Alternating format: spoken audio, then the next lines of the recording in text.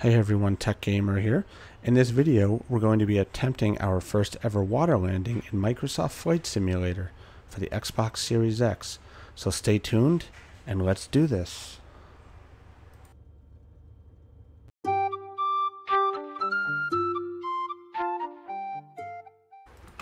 Okay, so here we are sitting at the runway at Chicago O'Hare Airport. And what we're going to do for this video is we're going to take off and head towards Chicago and then have a nice soft landing in Lake Michigan, hopefully. So the first thing we need to do here is turn off the parking brake. Now it's a little confusing to find on this plane. It's actually right there, a very strange layout. And we'll go ahead and throttle up and get on our way here. So the flaps are in the first position. And we are on our way here. Now this plane does not have a very high cruising speed, and you have to watch for the engine overheating with running it at full throttle. As you can see on the main screen, we have a warning about the RPMs being too high. So we just got to keep an eye on that.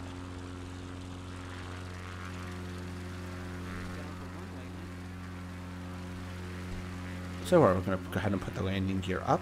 As you can see, the back gear goes in first, and then the front gear goes in, which essentially sets the floats in water-ready position. So our main objective here is we'll go ahead and bank over to the right here and head towards downtown Chicago.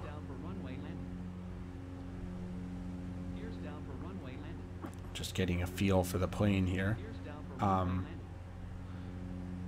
We'll probably have to go ahead and acknowledge this warning about the landing gear being in the landing position. That should have went away when I took off because I retracted the gear, but apparently not. So we'll look into that as we're flying here. So just gonna head towards Chicago, which is straight ahead of us, right next to Lake Michigan. And then we'll use the lake for our practice landing on the water. I've actually not done it before in this particular game, so it'll be a good test for me. So just checking that my gear is indeed up, which it is. Not sure why we're hearing that noise over and over, but I'll figure that out.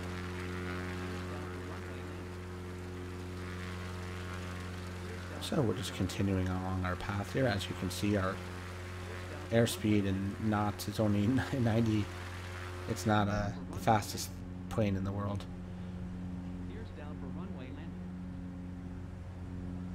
So we're going to continue our travels here over to Chicago. I could have taken off from Midway or one of those a little closer to Lake Michigan, but I chose O'Hare just because I like to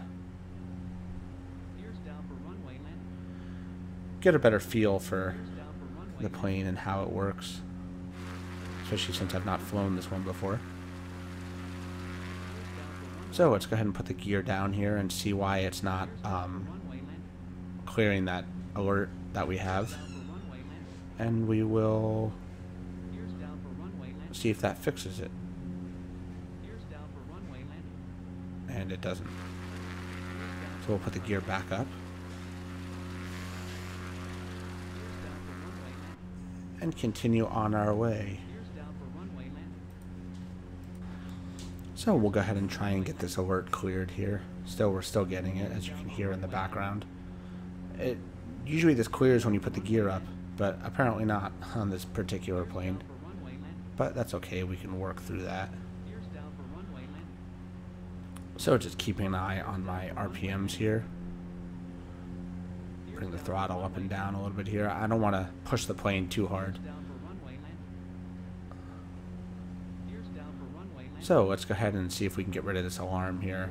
There's this safety gear advisory thing. We'll just press A to acknowledge it. And that should stop the noise. And it did. That's strange. The gear's up. It should not have been making that noise, but that's okay. So continuing on. Chicago approach Cub Crafters Alpha Sierra X-Ray Golf Sierra is type Cub Crafters CC 19 5 miles northeast of Midway 2,300 feet. Request flight following. Cub Crafters Alpha Sierra X-Ray Golf Sierra Chicago approach. Heading towards Chicago here. We're going to go past some iconic landmarks, such as the Sears Tower,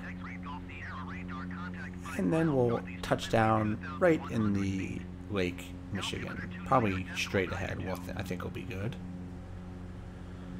So I've never done this before in this particular game. We'll see how well this goes. It's usually not very difficult. Flight Simulator X was not that hard to do. It was actually one of the easier things to do, short of avoiding boats and other items like that, which is the same in this game. Just checking, giving a look around here. There's the moon.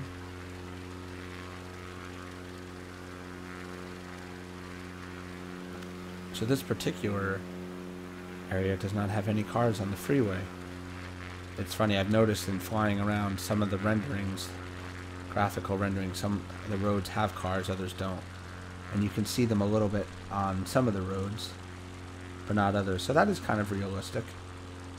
You don't see any on the highways, and from 2,000 feet we should be able to see some vehicles. I see some now. So it seems to depend on just, I guess, that maybe the angle. So we're just going to keep heading this way. We'll start to drop some altitude here, and we'll go ahead and throttle down to come in for a nice soft landing in the lake here. I'm coming in pretty fast. I'm probably going to extend some flaps and cut the engine down to 0. Just leave it at idle. And we'll just do a nice drift in for a soft touchdown in the ocean. So if you ever think you're coming in too fast, what you can do is you can skip. You can hit the water, come up into the air, come down, and that'll slow you down too. But you got to be careful, because if you're coming in really too fast, you'll break your floats and show's over. But I think we're going to be okay for our speed. We might bounce once or twice, but we should be able to land this. Look at the mega yacht back there, pretty nice. So we're down to about 1,000 feet and coming in hot. Coming down at about 80 knots. And it's actually easier to see in this view. So we can see the water detail getting clearer. And we're down. See, we bounced because we came in too fast.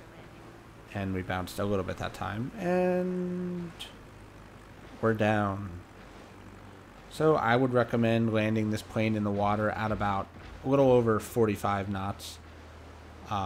We came in way too fast.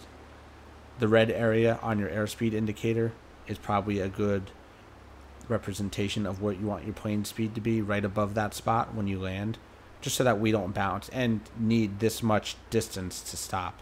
Because as you can see, we're at full flaps, the engine's at idle, and we're continuing a good distance from our actual initial touchdown point, which on a shorter lake would be a problem. That's why I use this one as a good test. So thank you everyone for watching this video. There is a beautiful shot of the Chicago skyline. Please like the video and subscribe to the channel, and we'll have more and exciting videos from Microsoft Flight Simulator for the Xbox Series X coming soon. Thanks everyone.